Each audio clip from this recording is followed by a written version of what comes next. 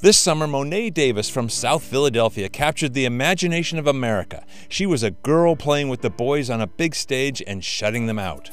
13-year-old Monet Davis from Springside Academy bumped Kobe Bryant, NBA MVP, off the national cover of Sports Illustrated. In 1 week, goes from a complete unknown to a curiosity in the sports world to a national sensation.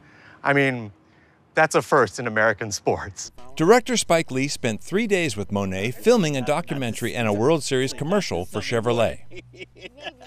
Monet has shown that anything is possible through the combination of hard work, optimism, and having a great team behind you.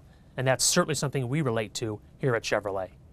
The film follows Monet, her family, coaches, and teammates in the afterglow of her outstanding performance this summer, how she inspires them and how they support her. No matter what team sport you're playing, you can't win it by yourself. Like, you can't play all 9 positions in baseball, or you can't play all 5 positions in basketball. Like, if you're on a roll, if you're like making all these shots in basketball, there has to be someone to pass you the ball.